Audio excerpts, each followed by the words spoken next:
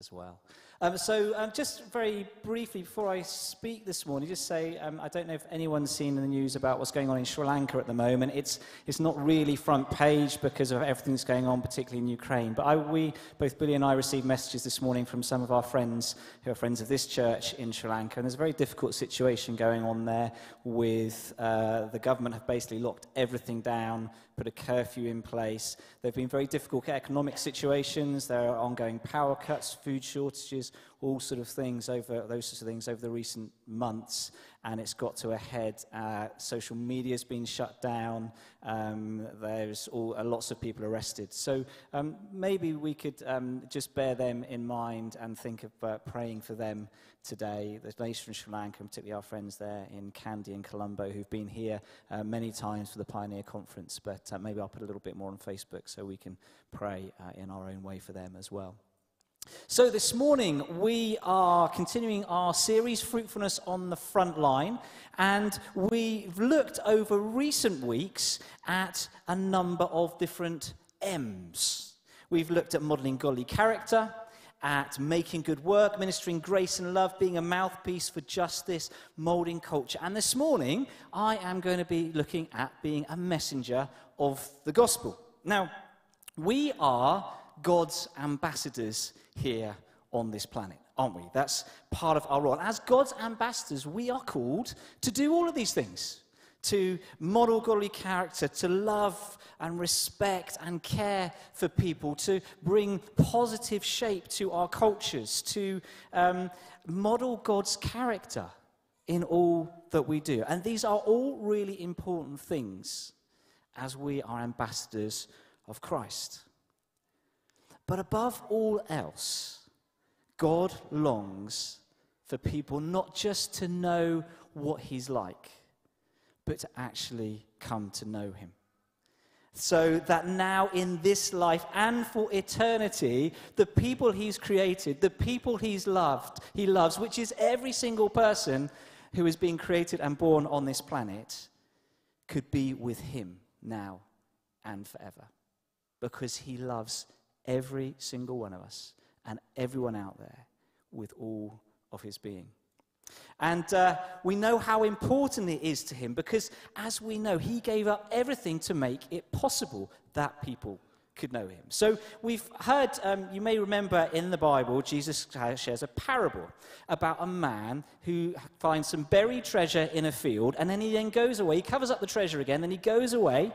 He sells everything that he has so that he can buy the field and come back to uncover and have the treasure. Now, Jesus was talking and using that as an illustration of the kingdom of heaven. He's saying the kingdom of heaven is like the treasure, and we are those, when we discover it, it is so wonderful and brilliant that we want to give up everything in order to inherit the kingdom of heaven. But I think that he could also have been talking about himself. That actually he could have been that man who discovered the treasure. But the treasure is us. It's me and you and our colleagues and our neighbours and our friends and our schoolmates. That actually he so loves us, he treasures us so highly that he gave up everything so that he could have the treasure, which is the joy of living and walking with us for eternity and sharing his joy and his glory with us, which is scandalous and remarkable, and for me on so many days it doesn't make any sense. But it is the truth at the heart of the cross. Jesus said this, John 3:16, that famous verse, God so loved the world that he gave his one and only Son, that whoever believes in him shall not perish, but have eternal life. The real key in that verse is whoever believes in him. That is, those who put their trust and their faith in him will not perish, but receive eternal life. But if someone has not heard about Jesus, has not understood the power of the cross and his love for them, how can they take hold of the salvation and the life that he offers? Romans chapter 10, Paul wrote this. But how can they call on him to save them unless they believe in him? And how can they believe in him if they have never heard about him? And how can they hear about him unless someone tells them? There comes a point where we need to open our mouths and speak about Jesus.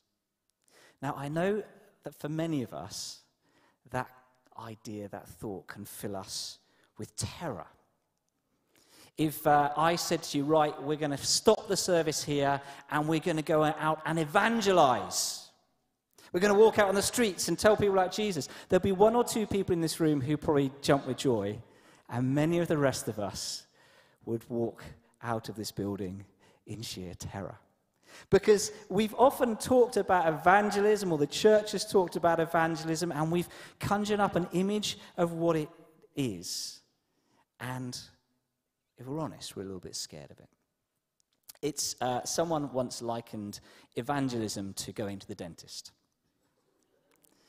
We know we're meant to go, and we know that when we get there, we're meant to open our mouth.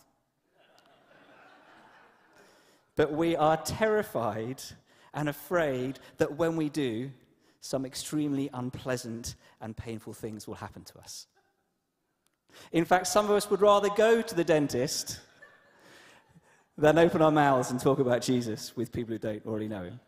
But maybe we're thinking about it all wrong. Peter says this in 1 Peter 3.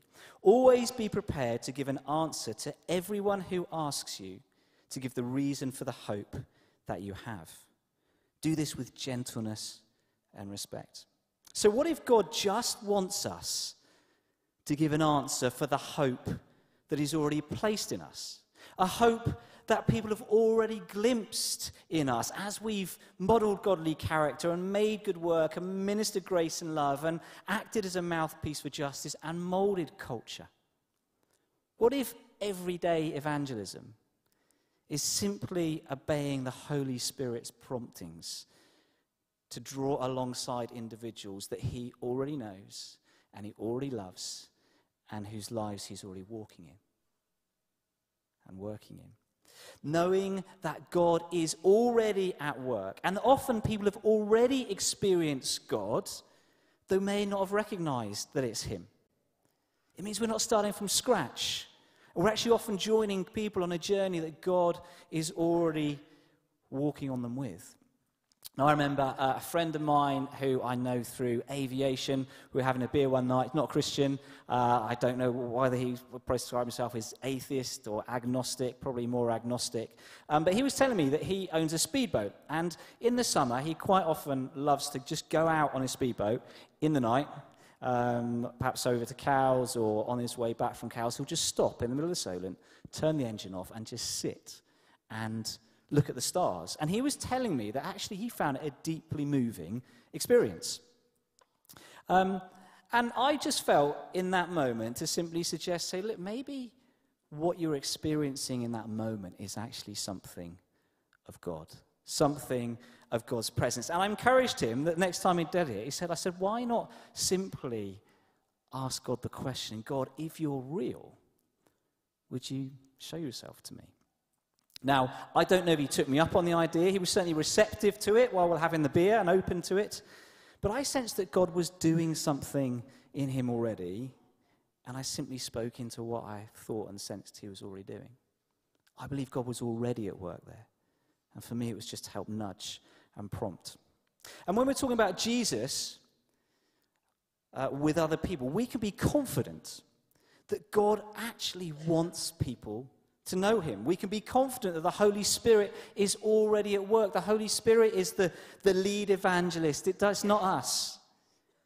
And we can also be confident that he does have a role for us to play, and it may only be a very small one.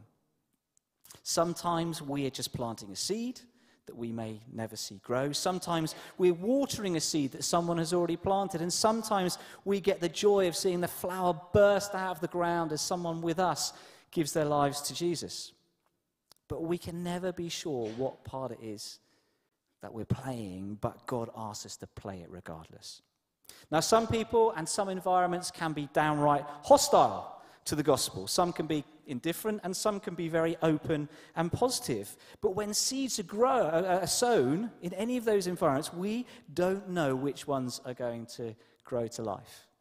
I have a friend who used to be in the Merchant Navy, and I remember him telling me, he wasn't a Christian, I remember him telling me that he was on shore leave on one particular occasion, another foreign country, and as I understand sailors often do, been cooped up on ship for a while, they go and have a big night out. And he was having a big night out. He'd had a skinful, and he was having a good time. And then up to him on the street comes a Christian who decides in that moment they are going to share the gospel with him, do some street evangelism. My friend tells me that he was not pleased.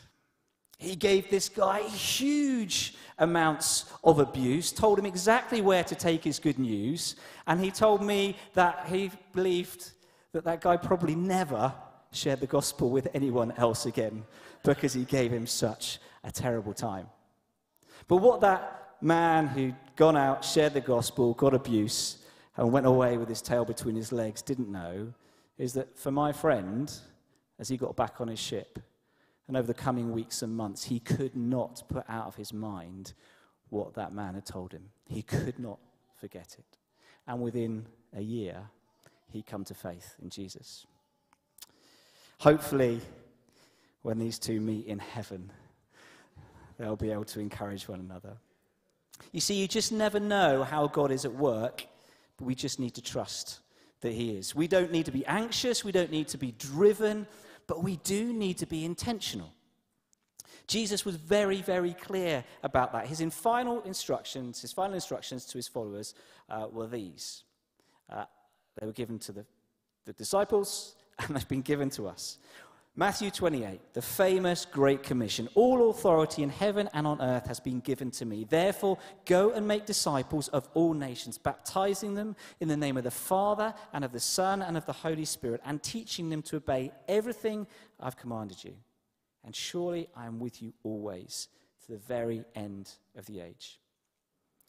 Jesus wants us to be intentional about making disciples. By making disciples, I mean sharing the good news with people, leading them to faith, and teaching them to follow him. And the promise is that as we do, God will be with us. So how can we play our part in making disciples, in the diverse context in which God has placed each and every one of us? Well, there are 4 intentional steps that we can take. We can pray for a particular person. We can care for them, we can share truth with them, and we can offer them paths forwards. Just going to unpack those 4 things over the next few minutes. So firstly, pray. Now, God may already have put someone on your heart that you feel called to pray for on a regular basis, someone who doesn't yet confess to be a Christian or walk with Jesus. And you may be praying for them already, but you may not. You may not have anyone in particular. So can I encourage you, each one of us, to just ask God to show us someone that he wants us to pray for? Maybe 2 people. And we may be surprised who he highlights. It may be that really mean girl at college, or that really irritating colleague, or maybe it'll be the wonderful, easy-to-talk-to neighbor. But then let's commit to pray for them regularly. And maybe ask others to pray in our connect groups, or others in our family or our friends to pray for those individuals. Pray for their health. Pray for their well-being, for their prosperity. Pray for their relationships. Ask God to give you a genuine heart of love for them, regardless of whether they ever become a Christian, or pray the prayer of faith. Loving them regardless. And pray for them for opportunities for them to glimpse God's love, and pray as well that they would come to know him. And as we pray, God changes things. Prayer makes a difference. Sometimes takes a long time, sometimes happens quickly. God changes things as we pray, but often as we pray, God also changes us. So often as we start to pray for people, God gives us a passion and a compassion for them that we just can't conjure up on our own. So why not ask God to show you 2 people that you can pray for regularly? And if you don't see anything happen at first, keep praying. My friend Roger, I've spoken about before. I met him in 1988. I prayed for him to come to faith on and off. I can't say I did it every day, but I did it on and off over more than 20 years. In 2013, I had the absolute joy and privilege of leading him to faith just 3 weeks before he died. Keep going and keep praying. So caring. As we pray, let's ask God for opportunities to minister his love and his grace to the person or the people that we're praying for. And as we do, ask that God will build a genuine and open and a real and honest relationship between you and that person, a real place of safety and trust, something that will be a mutual blessing to both you and to them. And there are so many ways, aren't there, that as a church we demonstrate love and care to one another. For example, if someone has a baby or someone is sick in hospital, we put together a meal rota. You can be fed for months in this church. In those circumstances, situations. You know, we offer a listening ear over tea or coffee. We will help out with childcare and support with hospital appointments. That's just what we do as part of the church community. But where we can, why not extend that love and care and compassion beyond our church community to those we're praying for? When I worked for a flying school, had a colleague whose wife broke her foot and was immobile for a month or two. And it was a real challenge because he worked very, very long hours. She looked after their son and looked after the house and sorted everything else out at home. And for him, it was a real challenge and difficult time. She couldn't move, she couldn't drive, she couldn't take the son to school, she couldn't cook or clean or any of those things that she took the primary role in their relationship. And it was adding stress. And I thought, well, what could I do to help? And I didn't know enough people who knew them to perhaps put a meal rota together. So I decided one day, I thought, well, what do we do in church? We would just cook a meal, wouldn't we? So I, one day, felt a bit awkward and embarrassed about it, because it's kind of not always what you do with your non-Christian mates. I cooked them a meal and took it round. It was a very small thing. It didn't cost me a lot. I felt a bit awkward about it. But it really blessed them. And it actually opened up opportunity later on, a few months later, for the wife to actually, I was able to bring the wife to come and receive some healing prayer with Caroline over some deep sort of seated grief issues that she'd experienced in the past. It just opened up a door to share a little bit more. I wasn't blessing them with a meal to try and get somewhere else. I just wanted to bless them with a meal. But it did bless them. Then number 3, sharing truth. Genuine, no strings attached relationship often creates opportunities for us to share truth. Not in a preachy way, no one wants to be preached at, but in a genuine, open, and honest way. Remember, a genuine relationship is a two-way thing. It's important that we listen as much as we share, but as we listen, often we earn the opportunity and the willingness of others to actually listen and hear what we have to say as well. What can that look like? That can look like offering a biblical perspective on something that we're talking about as we chat about the news, what's going on in Ukraine or Sri Lanka, or something we watched on TV, or the football, just to share something about how we see things and why, just as anyone would in a conversation. It can look like telling your story about the difference that God has made in your life, and it can involve explaining the good news, finding a helpful way to communicate who Jesus is, why he died, and what the cross is all about. Again, I found myself with some friends in the Lake District back in October. It was a friend's birthday. He's a Christian, goes to another church, and he invited a few of us, 8 of us, 3 of us Christians, 5 of us not, and he took us off to the Lake District, and we climbed mountains, and we got very wet, and we drank some really good wine, and that sort of thing. And I was just out for a walk. We were all out for a walk, and it was really, really wet that day, getting absolutely drenched. And one of the guys I was walking with just started to talk, as you do, about, this guy wasn't a Christian, just started to talk about some of the challenges he and his wife had before they had their first child, around pregnancy and those sorts of things. And it was just completely normal for me to then be chatting about some of my experiences around that sort of thing, the miscarriages we've had. And as part of that, it was natural and normal for me to share about my experience of God in the middle of that. That though it was a very challenging time, we experienced God in a very powerful way. And he was really interested, as people are. I was just sharing a bit of my life and my journey with Jesus.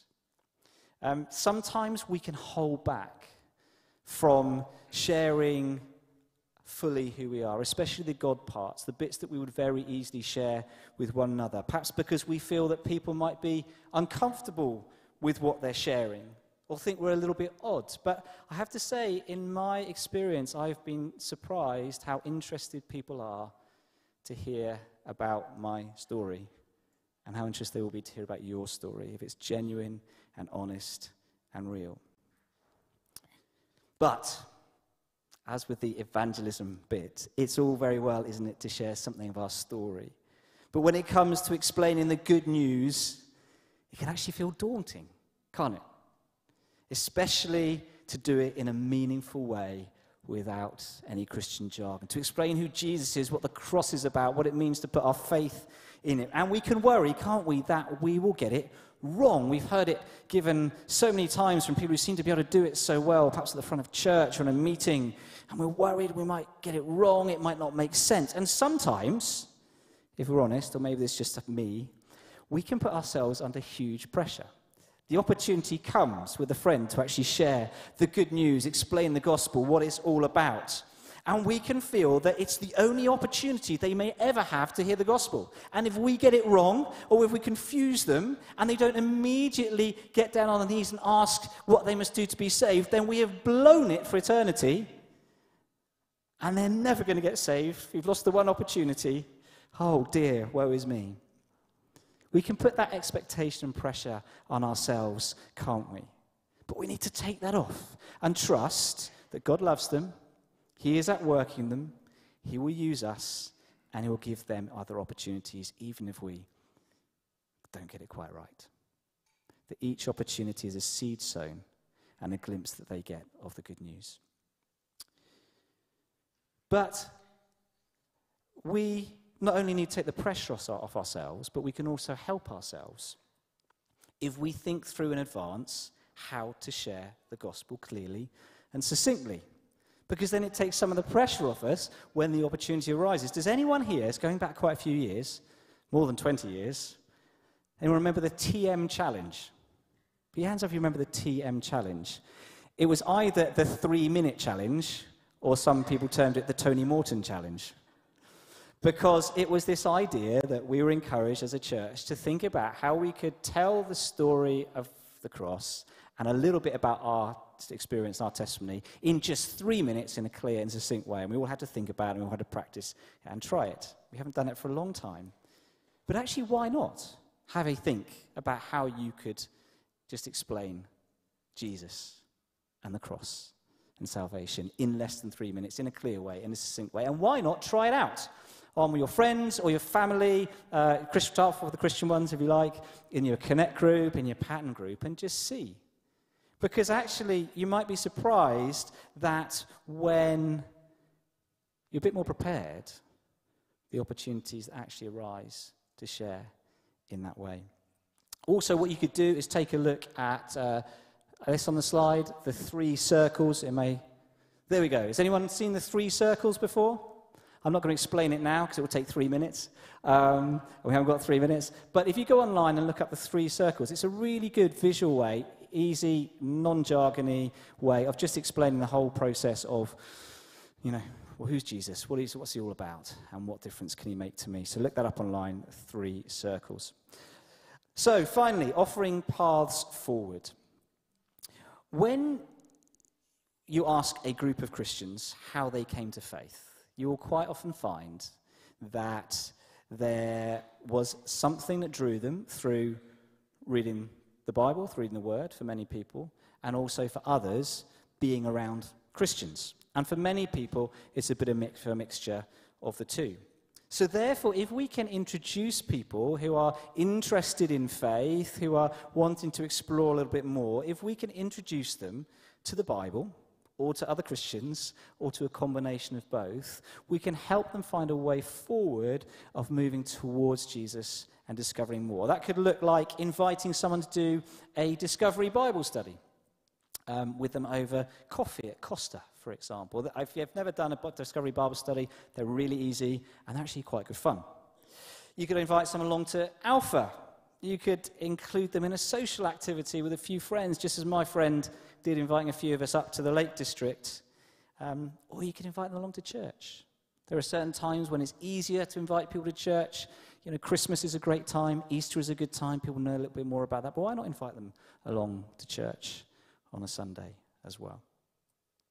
So just a few thoughts there about how we can be intentional about sharing the good news with Jesus. But before I finish, I'd like to invite Alec to come down and want to find out a little bit from him about what this means in his life.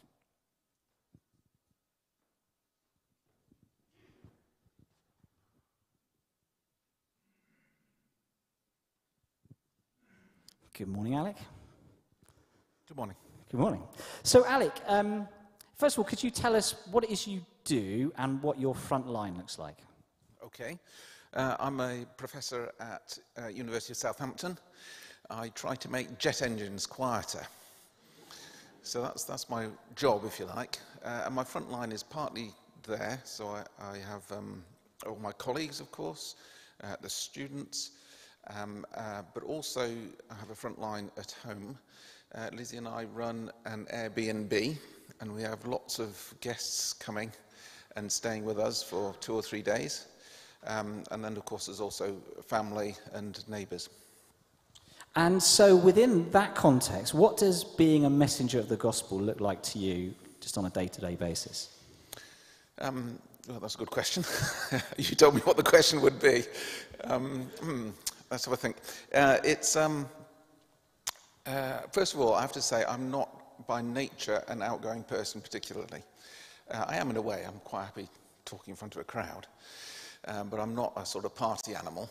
I'm a slow thinker, deep thinker, but I'm not a fast thinker. So standing on a street corner and having people come by when you've got 3 minutes to share the gospel, I have done that. I'm not very good at that. So it's not like that. It's more like, for me personally, what you were saying before. I've got great respect for people who can do that, but that's not me. Much more relationship-based. I particularly like situations where I can talk to people one-to-one. And the best place to do that actually is with our Airbnb guests, because they come and stay with us for a few days, and typically we'll invite them to have a meal with us for one of those days. And then during the meal you talk, don't you? And it's an opportunity to talk at whatever depth they feel comfortable with. So sometimes our conversations wouldn't involve anything related to God or the gospel. But if you are walking with God and you're praying, I mean, most of us, well, all of us here probably, doing our best to walk with God. And so we pray a lot and probably read the Bible a lot. And if you're doing that, then things just come out, don't they? Unless you stop them. Unless you stop it. You were saying that you can be frightened, but if you're particularly as you get older, I think you get more confident. You don't worry so much about what people will think, and it comes out. And it's little things that come out, and then it's like fishing with a hook and line instead of a net. Either people nibble, or they don't. And if they don't, that's fine. I mean, our Airbnb guests, we don't force them to sit through a diatribe. If they're not interested, they're not interested. But what we found, and I was talking about this in the car on the way, about half of the people who stay with us actually want to know more about the gospel, want to know more about God, and a lot more about the Bible, which is a lot. I mean, it's more than you might think. I'm sorry to say it's a bit sad. It's less the Brits. The people from overseas tend to be more interested than the Brits, which is a bit of a shame, isn't it? And I talked just about offering paths forward and how it can be helpful to engage people with the Bible and other Christians, and you've just touched on that a little. How have you seen that be effective for the people you're praying with and journeying with, that sense of introducing to other Christians and the Bible? We're very aware of that because we meet so many people who are on different stages of the journey, just like you were saying. And it's great that some of them have come. I think I've shared before about someone who came from China to our Airbnb. We said grace. We often say grace. It's a fantastic way of of just starting a conversation if people want to talk. That particular person said, it's amazing. My mother's been praying for me for 10 years that I would be impacted by the gospel, and she prayed for me particularly when I came to the UK, and here we are. And that's fantastic. So someone like that, we invited to our Connect group. So we're members of a fantastic Connect group. Some people here. Fred Thursday was leading us in a fantastic Bible study. And someone like that, very ready to dive in and learn everything that they can. It's fantastic. But not everyone's like that. Some people we invite on a walk, say. We try not to do too many things that cost money, because not everybody can afford lots of money. So we often go out to the New Forest and go for a walk. And then we invite people for whom that's where they're at, and that's appropriate. We also have in the middle, as a Connect group, we do a table talk, which is led by Alex Wong, who I don't think he's here today, but many of you will know from Malaysia. And there we talk about topics without getting too deep. Our Connect group is pretty jolly. Well, you've been there. Have you been there? Yeah. Pretty jolly Bible-centric. And a lot of people want that. But some people aren't quite ready for that, so we do something more topic-based. That's fantastic. Thank you so much, Alec. And it's been so encouraging. It's great Connect group. I came along on Zoom. But at times you even have people who aren't yet Christians actually leading Bible studies, paired up with a Christian, so they're leading and exploring the Bible, and a lot of life coming out of that, which is just wonderful. That's right. One of my enduring memories from the last couple of years that we've been in this Connect group is of somebody who wasn't a Christian preaching on the common, because it was during COVID, so we couldn't meet in the house. And this was somebody who wasn't yet a Christian preaching about Daniel in the lion's den on the common.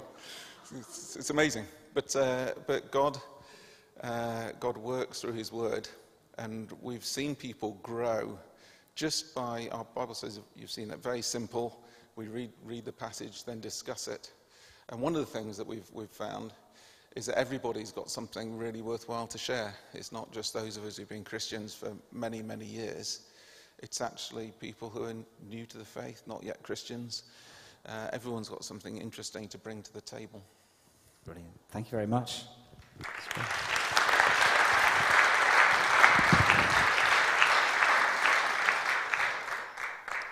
So, being a messenger of the gospel, sharing our faith with other people can feel daunting, can't it? And we can feel guilty when we don't do it, but it doesn't have to be that way. And just hearing the sort of natural sense of the way that Alec and Liz do that is just really encouraging to hear. It can become a natural and normal part of our life and conversations. You know, equally, it can feel a little bit demoralizing when we've stepped out of the boat and perhaps shared some faith with someone, and it feels like it doesn't have any impact at all. But in that context, we're also in really good company. We read the story, the Apostle Paul, in front of the governor Felix, in front of Herod Agrippa. He has an opportunity to explain the gospel in great detail and amazing ways, and they walk away not that interested in it. And he's someone who was an expert in sharing the gospel and leading people to Jesus.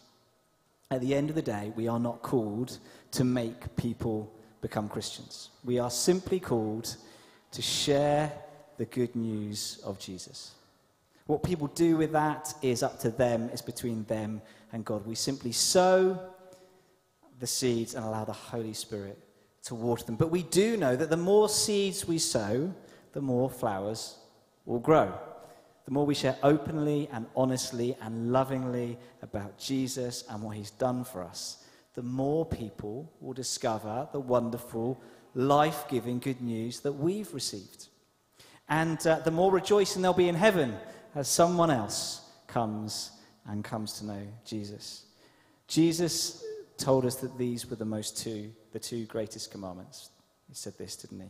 Love the Lord your God with all your heart, with all your soul, and with all your mind, and with all your strength, and love your neighbor as yourself. When we live out the Great Commission, that is, sharing the good news of Jesus and introducing people to him, we honor both of those great commandments. Because we're loving God by doing what he's commanded and by helping fulfill the desires of his heart. That his people, the people he's created, will come to know him and share in his joy and his glory. And we are loving our neighbour by introducing them to the one who loves them and died with them, and we make it possible for them to step into a glorious eternity with him. So I, over recent weeks, have just really sensed an urge to start praying afresh that we as a community will become increasingly confident at sharing Jesus with those around us in a natural and a normal and ordinary way. And I've started to pray that each week, every week, would God just lead one person to him through someone in this community. So maybe you could join with me as we continue to pray that just one person each week would come to faith through members of this community. We may never see them here at Central Hall, but that's okay. Let's pray.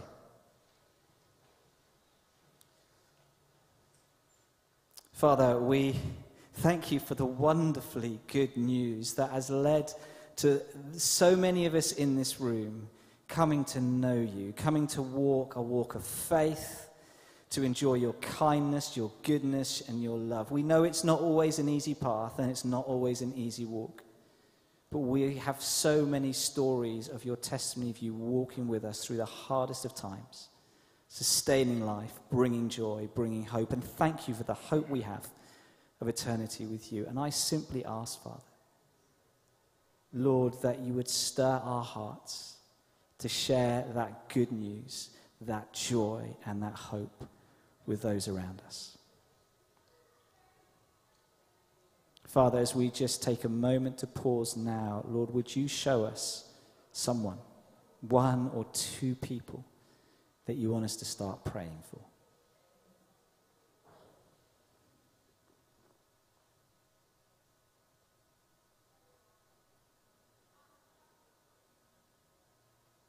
And as those people have popped into our minds, Lord, would you just remind us as we go home and have our dinner, as we go to bed tonight, as we wake up tomorrow, just would you place them on our hearts, that we would start to pray,